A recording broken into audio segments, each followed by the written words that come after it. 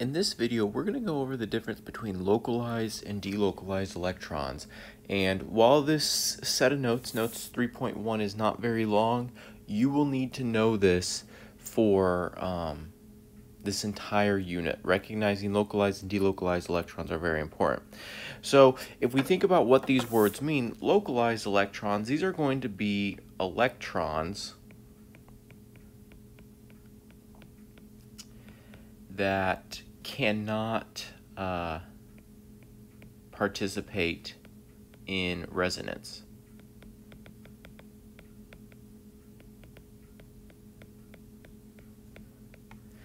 And delocalized electrons, these will be electrons that can participate in resonance. So how you might think about this is localized electrons, these cannot move, where delocalized electrons can move. Okay, so some important things. Heteroatoms are going to be our atoms that are not carbon and hydrogen, and most of the time they're going to have lone pairs of electrons. So if a heteroatom, such as nitrogen or oxygen, has multiple lone pairs, only one of those lone pairs can be delocalized. Okay, the rest are localized. Additionally, if a heteroatom already has a double bond, then any remaining lone pairs have to be localized.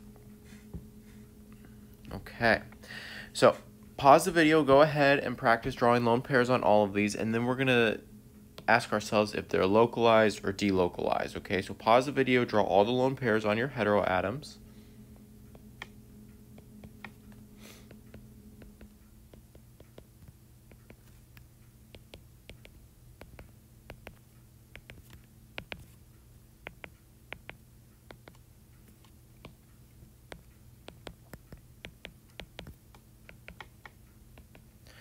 Okay, now I'm going to go through and I'm just going to ask myself, does this nitrogen have a double bond?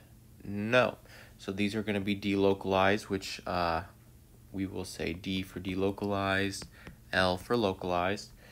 Same thing here. These we'll say are delocalized for the purpose of this video, but they actually are too far away from resonance to actually move. But if they were close enough to resonance, they would move.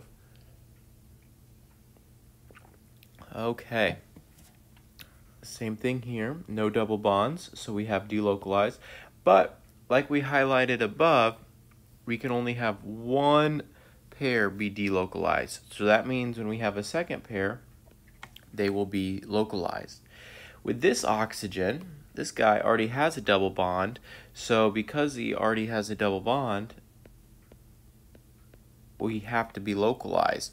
So anytime, and I'm just kind of moving ahead, I see a double bond on an atom, these guys have to be localized. Okay, this guy can be delocalized, delocalized, delocalized, but the second one has to be localized. It doesn't matter which one, when you have two, you're saying is localized or delocalized, just that one is delocalized, delocalized but localized, delocalized but localized, and then this one will be delocalized. Okay, so really looking at whether or not there's a double bond present is going to be very helpful to you. Now, one thing that you're going to learn is that even though this pair of electrons are delocalized,